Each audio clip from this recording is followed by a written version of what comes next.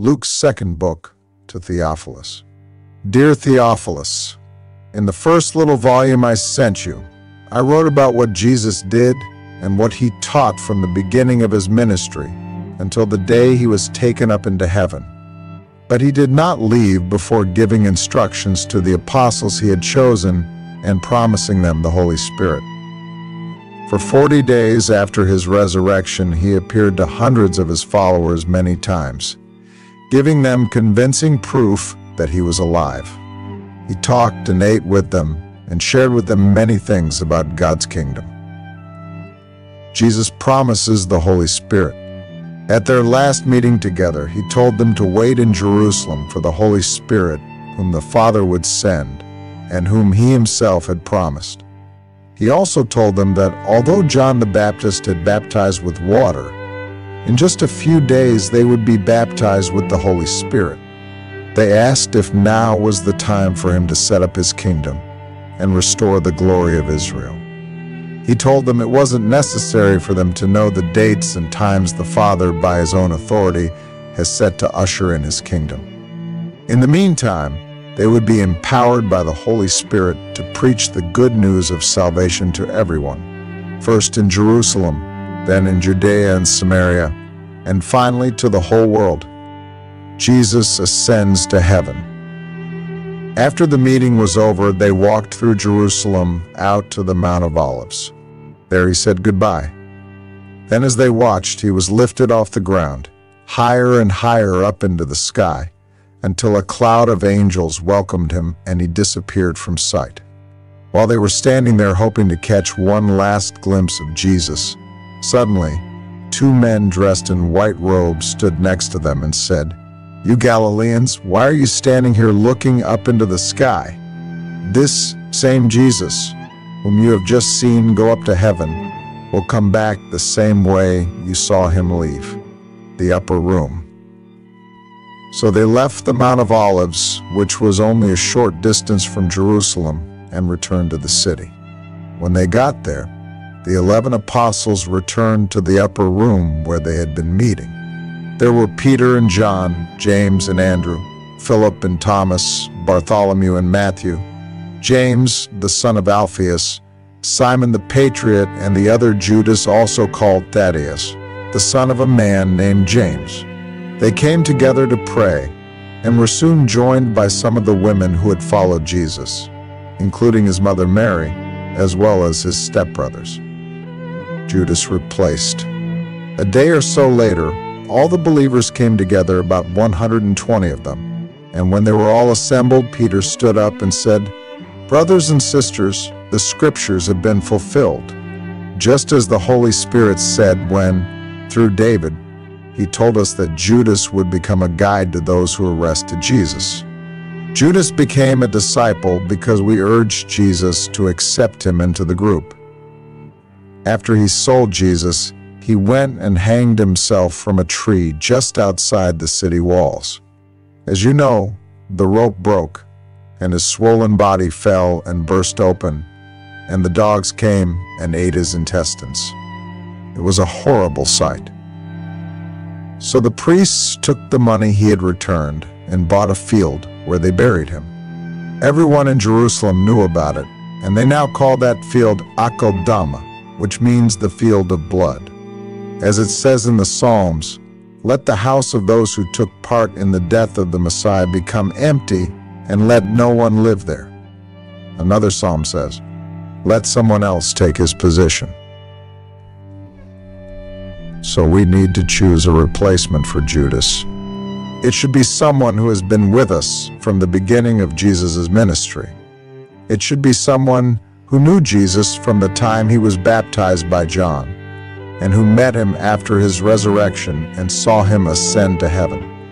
The group followed Peter's suggestion and selected 2 men, Joseph, called Barsabbas, or Justus by the Romans, and Matthias. Then the believers prayed earnestly, "Lord, you know everyone's heart. Show us which of these 2 men you have chosen to replace Judas. We want him to serve as an apostle in Judas's place, who left the ministry and chose to go his own way." After praying, They drew lots to see which one should replace Judas, and the lot fell on Matthias. He was then officially added to the group as one of the 12.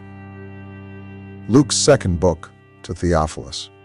Dear Theophilus, in the first little volume I sent you, I wrote about what Jesus did and what he taught from the beginning of his ministry until the day he was taken up into heaven. But he did not leave before giving instructions to the apostles he had chosen and promising them the Holy Spirit. For 40 days after his resurrection, he appeared to hundreds of his followers many times, giving them convincing proof that he was alive. He talked and ate with them and shared with them many things about God's kingdom. Jesus promises the Holy Spirit. At their last meeting together, he told them to wait in Jerusalem for the Holy Spirit, whom the Father would send, and whom he himself had promised. He also told them that although John the Baptist had baptized with water, in just a few days they would be baptized with the Holy Spirit. They asked if now was the time for him to set up his kingdom and restore the glory of Israel. He told them it wasn't necessary for them to know the dates and times the Father, by his own authority, has set to usher in his kingdom. In the meantime, they would be empowered by the Holy Spirit to preach the good news of salvation to everyone, first in Jerusalem, then in Judea and Samaria, and finally to the whole world. Jesus ascends to heaven. After the meeting was over, they walked through Jerusalem out to the Mount of Olives. There he said goodbye. Then as they watched, he was lifted off the ground, higher and higher up into the sky, until a cloud of angels welcomed him and he disappeared from sight. While they were standing there hoping to catch one last glimpse of Jesus, suddenly, 2 men dressed in white robes stood next to them and said, "You Galileans, why are you standing here looking up into the sky? This same Jesus, whom you have just seen go up to heaven, will come back the same way you saw him leave, the upper room." So they left the Mount of Olives, which was only a short distance from Jerusalem, and returned to the city. When they got there, the 11 apostles returned to the upper room where they had been meeting. There were Peter and John, James and Andrew, Philip and Thomas, Bartholomew and Matthew, James, the son of Alphaeus, Simon the Patriot, and the other Judas, also called Thaddeus, the son of a man named James. They came together to pray, and were soon joined by some of the women who had followed Jesus, including his mother Mary, as well as his stepbrothers. Judas replaced. A day or so later, all the believers came together, about 120 of them. And when they were all assembled, Peter stood up and said, "Brothers and sisters, the scriptures have been fulfilled, just as the Holy Spirit said when, through David, he told us that Judas would become a guide to those who arrested Jesus. Judas became a disciple because we urged Jesus to accept him into the group. After he sold Jesus, he went and hanged himself from a tree just outside the city walls. As you know, the rope broke, and his swollen body fell and burst open, and the dogs came and ate his intestines. It was a horrible sight. So the priests took the money he had returned and bought a field where they buried him. Everyone in Jerusalem knew about it, and they now call that field Akeldama, which means the field of blood. As it says in the Psalms, "Let the house of those who took part in the death of the Messiah become empty, and let no one live there." Another psalm says, "Let someone else take his position." So we need to choose a replacement for Judas. It should be someone who has been with us from the beginning of Jesus' ministry. It should be someone who knew Jesus from the time he was baptized by John, and who met him after his resurrection and saw him ascend to heaven.